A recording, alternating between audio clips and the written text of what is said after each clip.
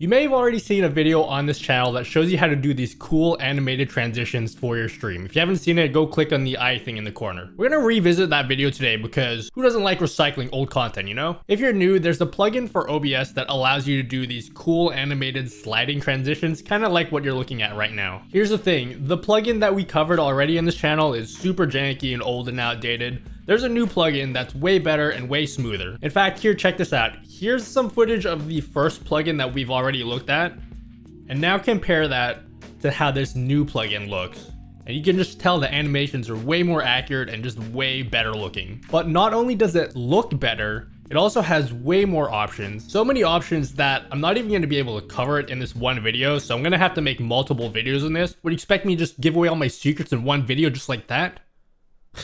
For this video, we're going to be doing 3 different animations that you can do for your stream. The first will be a basic transition where every source animates every time you switch scenes. The second will allow you to slide your webcam to different positions on the screen using either hotkeys or something like a Stream Deck. And then there's a third one. What was the third one again?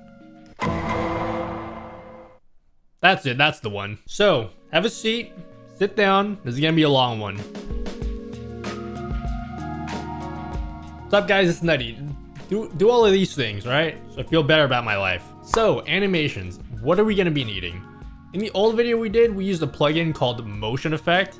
We're not going to be needing that at all anymore, so you can just get rid of that. You know, throw that in the trash, like Kobe. Instead, we're going to be using a newer plugin called Move Transition. Now, you may have already heard of this because I talked about it in my last top 5 OBS plugins video. But like I said, I'm recycling content because I'm a scumbag YouTuber. Got him, boys. Reeled them in. The reason I'm covering this plugin again, apart from ad revenue, is because when I did that video, this plugin was back on version 1.0. We're on 1.7 now. There's so many different things that have changed with this plugin. Speaking of plugins, I have to do the whole thing where I tell you guys, no, Catherine, it doesn't work in Streamlabs OBS. One of these days, I just got to do an entire video for why I don't use Streamlabs OBS. You guys keep asking me that, so probably going to do that pretty soon. I'm going to go ahead with the assumption that you already know how to install plugins. If you're new to plugins, then go click the last video I did and shows you briefly how to do that. So first animation, we're going to be doing the most basic thing, which I imagine is what 90% of people are going to be doing. We're going to be animating your scene transitions. So every time you switch scenes, all of your sources like your webcam, your game, they're all going to slide into position automatically. Now this may look complicated, but it's actually going to be the easiest thing that we do in this video. So all you need to do is go into your scene transitions, and if you can't see it, go into view, docs, and scene transitions. Then under scene transitions, you'll see a plus sign. Click that and you'll see a new option there called move. Please don't click the drop down because so many people message me, they click the drop down and they don't see move transition. They're like, dog, I don't see it, it's not working. You have to click the plus sign to add the transition first, and then it'll appear in the dropdown. After selecting move, a properties window will open up with a whole bunch of options there. I'm not going to go through all of the options, otherwise this video is going to be like 40 minutes long. However, what you will notice is that there are 3 main sections. So you have matched items, appearing items, and disappearing items. So these options are going to let you set how the animation appears. So let's say you're trying to switch from scene 1 to scene 2. Matched items are going to be what happens to the sources that appear in both the first scene and the second scene. Appearing items are going to be what happens to sources that don't appear in the first scene but do appear in the second scene. And then disappearing items is just the opposite of that. Normally what I like to do is I keep the matched items section just default, but for the appearing and disappearing item sections, what I like to do is I like to set the position to none and then the transition style to fade. But just go ahead and play around with the settings. You'll figure out what each of them does. If you press OK, then you can set the duration for the animation. I think the default is a little bit too fast, so I set it to 750 milliseconds. And then yeah, you can just start switching scenes and everything should be working.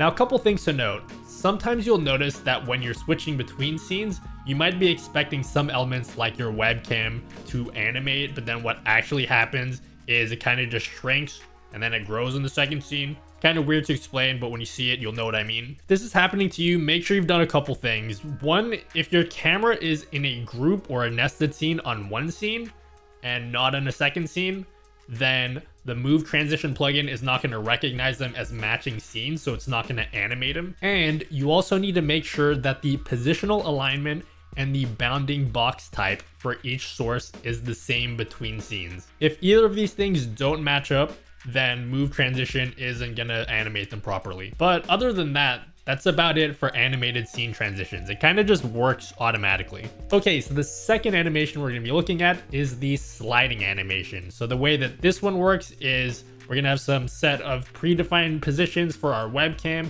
and then we're going to use like a hotkey, like a Stream Deck, to move our webcam to different positions on the screen. One of the things I hate is like when someone is playing Mario Maker and then they have like their giant webcam over the game, and you're like, dog, I want to see Mario, man. Like, get your face out of the way. I don't want to see that unless you're cute, which, let's face it, you probably are. So being able to slide your webcam around, I think, is just a really nice way to improve the production of your stream just a little bit. We're going to be using a Stream Deck to move our camera around, but if you don't have a Stream Deck, that's okay. You can use hotkeys on your keyboard, or you can use a free app like Touch Portal. I'm not going to go into Touch Portal in this video because unfortunately the features that we need are not available in the current version of Touch Portal, but I have been told that it is coming in the next release. So when that happens, I'll do an entirely separate video. So how are we going to do this? The first thing that we're going to do is to right click on the scene that we want to move our camera around and then go into filters. Now it's really important that we're adding the filters to the scene and not any sources. You want to add it to a scene. Then we're going to add a move source filter for each position that we want our camera in. So in my case, I want to position my camera in each of the 4 corners of my screen. So I'm going to add 4 move source filters. Then for each of these filters, you want to set the source to the source that you actually want to move, which in my case is my webcam. Then for each filter, you want to move your camera into the position that you want it to be in.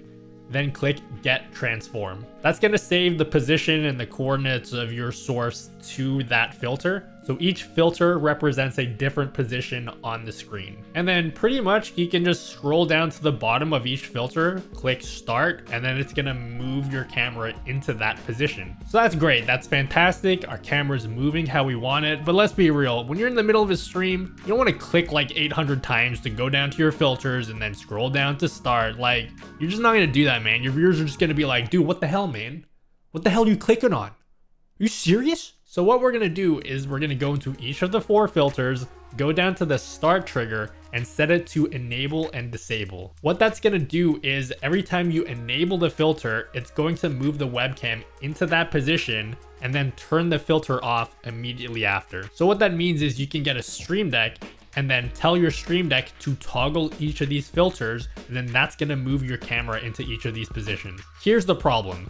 A Stream Deck can't actually toggle filters in OBS.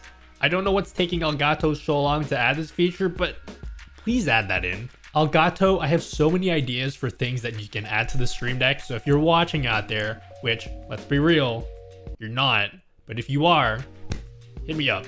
Anyway, there is a way that you can toggle filters on a Stream Deck, and that is by installing an extension called OBS Tools.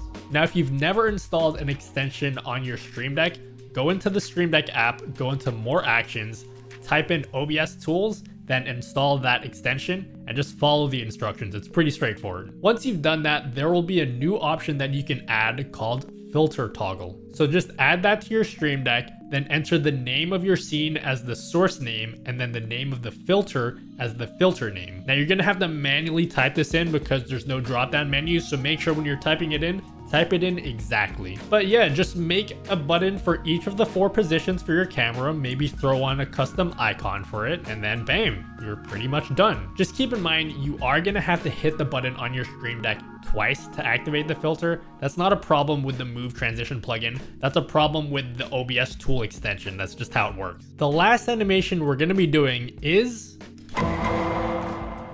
the dramatic zoom. This is one I added as a channel point reward to my stream, and everybody has just been blasting it. Wait, nobody do it first. No, stop.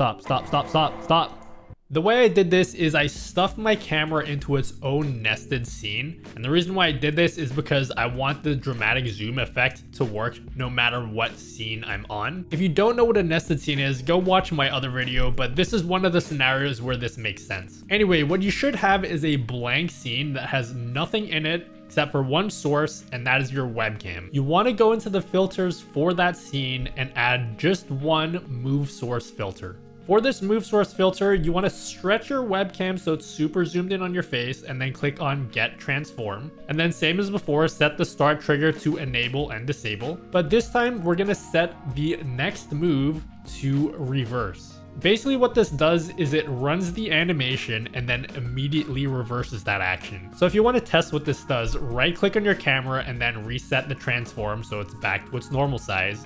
And then enable the filter, and what you'll notice is it'll zoom into your face and then immediately zoom out. But this isn't exactly what we want. What we want is for the camera to zoom in on our face, hold it for half a second, then zoom out. So that's really simple. All you have to do is change the end delay to 500 milliseconds and then try the filter again, and then it'll zoom into your face, hold it, and then zoom out. It's really simple, but you can do the same thing as before, just bind this filter to your Stream Deck, and then you got your dramatic zoom. But yeah, that's pretty much it. 3 different ways that you can animate your stream. Now, one thing I think would be super cool with this is if you could do these sorts of animations, but do it in like a 3D space. Like for example, there's a plugin called Stream Effects that allows you to pan and tilt your camera. I think it would be super cool if you could do like this animated tilt effect. Well, guess what? I actually know how to do that, but I'm not going to tell you how to do it until you guys give me a tier 4 sub on my Twitch stream. I stream 4 nights a week. We talk about this kind of stuff all the time, so come hang out. It's loads of fun, especially when you guys give me money. You guys can also join the Discord, come share your creations, or you know, just hang out. I promise it's great. All right, video's over.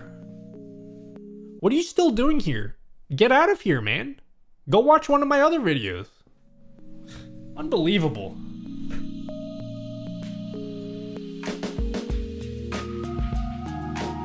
Seriously, go watch one of my other videos.